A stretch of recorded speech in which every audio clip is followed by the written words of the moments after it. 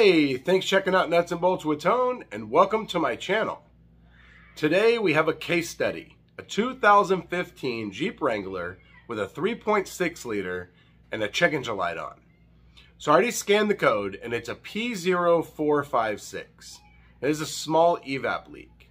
Now I approach all evap leaks and a lot of evap faults in the same way, and I test it in this same order. Different manufacturers, I do things a little bit different based on the manufacturer and what's common to fail. Like a GM is, it's common for the purge valve, but it's also common for the vent solenoid. So I kind of do things a little bit different. But given that this is a Jeep, I show you how I test this. Now, before we get into it, hit the like button, hit the subscribe button, and hit the bell to get notified of all my future content, which you definitely don't want to miss. All right, so when I first hook up to a vehicle, the most important thing with evap is you need to understand what you have the capabilities of doing. Can you command the purge valve? Can you command the vent solenoid? But here's the first thing, and I didn't do it on this because this vehicle didn't allow it. So if the vehicle is capable of running an evap test, then you want to do that evap test. Here's why. If you run the evap test and the computer says that it passes and there's no problem, well, guess what? Nothing's acting up right now. There's no leak. All the solenoids are working and everything is sealing like it's supposed to. Now, let's say you run it and it's got a leak. Okay, cool. Well, now we have something. Go on. So you got to understand that that's the first test that you do. On this specific Jeep Wrangler, it did not allow me to run a small evap leak test. It was allowing me to do a medium test, a medium leak, and a large leak. So obviously I didn't run the test. So I'm going to approach this the same way I do in all of these. So let's go check it out. Let me show you how I do this. Okay, so the first thing we're going to do is we're going to start this thing up. All right. Now we're going to come around here, and this is what I do on step one of any evap system. I always test this. It's the easiest test to do. So in this one, we're going to go to system tests. Most of the time, functional tests on Chryslers is key on, engine off. System tests are with it running. So what we're going to do is we're going to go here, and we're going to go, there it was right there. We're going to go to purge vapors. Okay. This is going to allow us to operate the purge valve and block the purge valve. All right. So we're going to go up there. All right. So flow block. So that whatever's in black is what you're going to do. So what you do is you find your purge valve, and on this case it's here on the passenger fender. We're not going to touch the connector. We're not going to touch anything. So we're going to come over here and we're going to leave the intake side on this one, the intake side of the purge valve connected. All right, that comes around here, and that is connected. And now what we did was now we have the canister side of the purge valve disconnected. So the best way to do this is with gloves on. So what you're going to do is you're going to use your fingers, because hearing it, it's not going to do justice. So we're going to flow it. And we're going to block it. And now the best way to do this is with your finger over it, because as you can see right now, we are in block.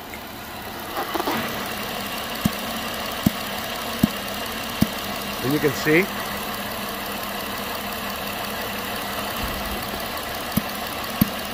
so the purge valve is closed,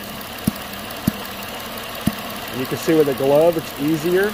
If it had a very small leak, it would be easier to see with a glove. This one actually is leaking pretty good.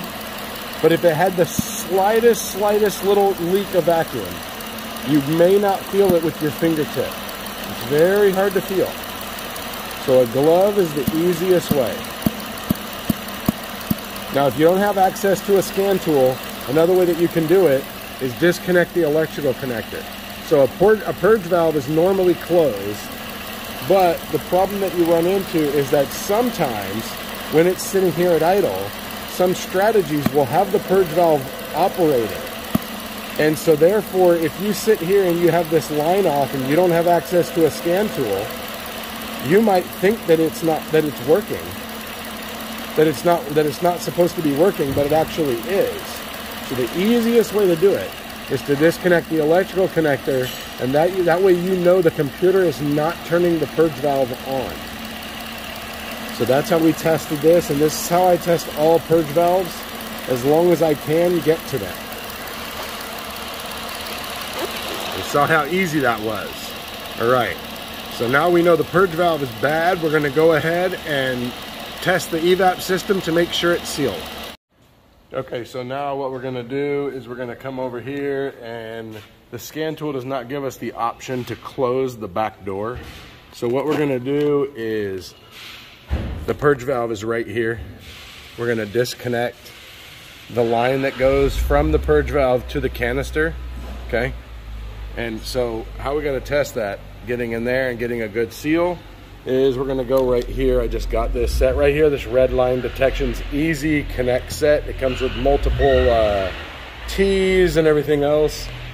So what I'm gonna do is I got this guy right here, show you how simple it is.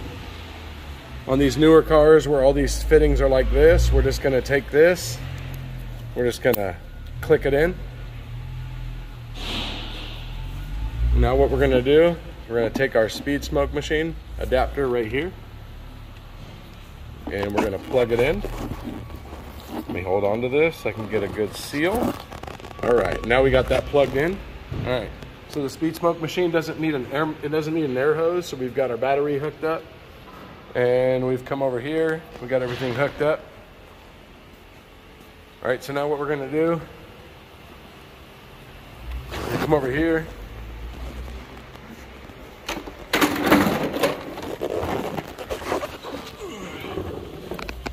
Normally you would go in with the scan tool and command the back door closed, but on this one you can't. So what we did was we just disconnected the line that goes, the vent that goes to the, I forgot what it's called, ESIM module on the canister, electronic system, I forgot what it's called, I'll look it up, I can't remember, it's some weird name. But anyway, so we just capped off that line right there, that port.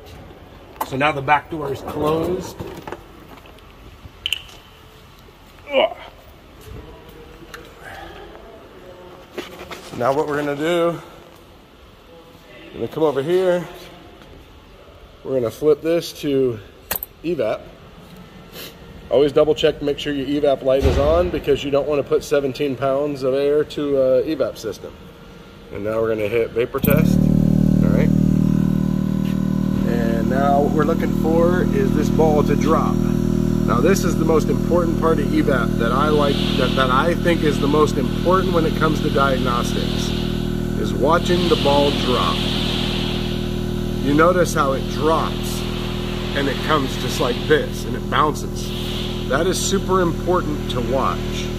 It'll tell you how sealed your evap system is and how closely sealed it is. So I already know this one doesn't have a leak. I'm just showing you that the ball is going to drop. So it's going to drop all the way down to there. You can see the bottom right before it starts to taper. It's going to come down, and sometimes it'll do like a quick little bounce and it'll settle. But you can see, and we have no leak. All right, now, so with using this speed smoke machine, just like any smoke machine, always double check to make sure you have oil before you start.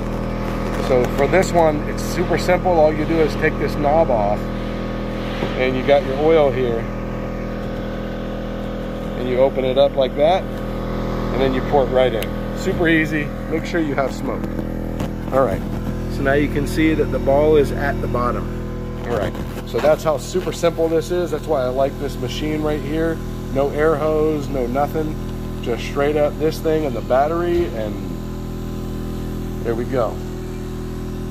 And then don't forget to take your cap off of your ESIM valve. All right.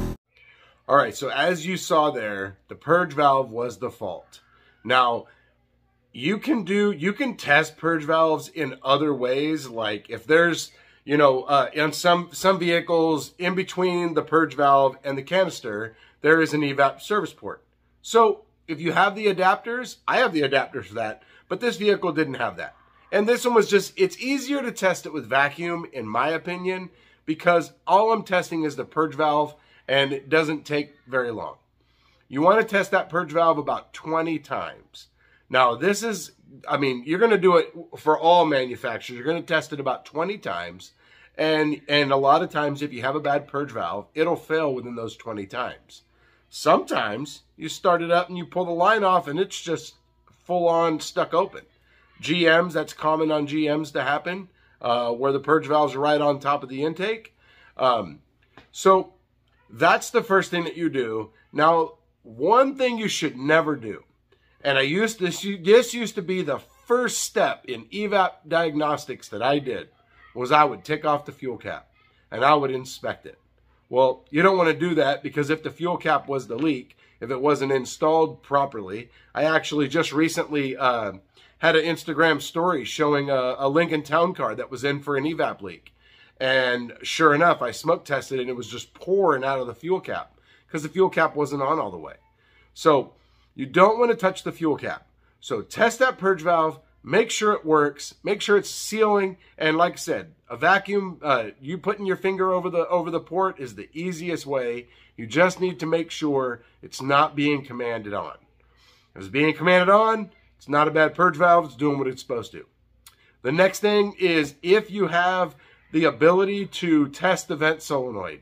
Like what I did on this, after I tested the purge valve, smoke tested the intake system.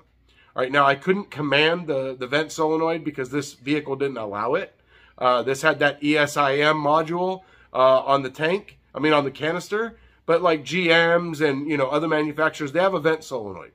You really, ideally, you want to go in through the scan tool and you want to command the vent solenoid closed, because you're checking multiple things. You're checking the computer's command to the vent solenoid, you're checking the wiring, and you're checking the solenoid itself. Is it capable of operating, and is it capable of closing and sealing the system? Now, if you close the vent solenoid and you still have smoke coming out of the back, then put a cap over it. Smoke test it. Do you see smoke? Did your ball drop? If your ball drops, your vent solenoid is bad. But you want to test it computer wave first if you can. Bidirectional is always the best, but sometimes we don't have that option. So this has been the way I approach a diagnostic on this specific Jeep, and the way I approach most evap codes. So I hope you learned something. I hope you take something. And hey, if you have any comments about how you test evap and, you know, little tips that, you know, might help me, hey, I'm all for it. Hit me up, let me know. So hit the like button, hit the subscribe button, and hit the bell. You get notified of all my future content, which you definitely don't want to miss. Also, check me out on Instagram at Nuts and Bolts with Tone for my daily life as a mechanic. Show you all kinds of cool stuff, show you tools, show you stuff you like, show you stuff you don't like, or that you shouldn't like, you shouldn't buy. You know, things I've bought that I tried and they just sucked. So, thanks for watching. Also, check out my merchandise store where you can get yourself a t-shirt or a coffee cup and support the channel. Thanks for watching the video. I'll see you next time.